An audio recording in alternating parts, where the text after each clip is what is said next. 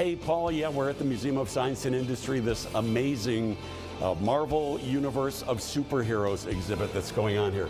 These costumes are blowing my mind in this exhibit. This is Jeff Buonomo. This is the actual costume, right, that Chris Evans wore, and his actual shield. Yeah, these are the real costumes from the films. As we were talking earlier, they're a lot smaller than you might think once you actually see them in person. But the detail on these costumes is just stunning.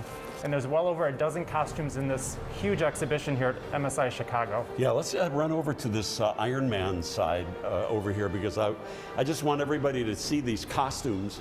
These are actual costumes that Robert Downey Jr. wore in the movie. Look at these things. I don't even know how he walked around the set in these giant costumes. Yeah, they actually used a lot of these for getting the lighting correct in a lot of the scenes.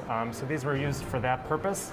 And Tony Stark's just great because he's kind of a scientist, if you will. So that's a great connection to MSI Chicago. Yeah, how do people get into the exhibit now? You have to make reservations in advance, right? Yes, it's very popular, as you can imagine. So all the great information is at msichicago.org/assemble, or just our regular website, MSI Chicago. All right, we're going to have much more to show you from the Museum of Science and Industry. Get your Marvel fans up to watch all of this. There's some amazing stuff. We'll be back with more WGN Morning News in the 9 at 9 coming up.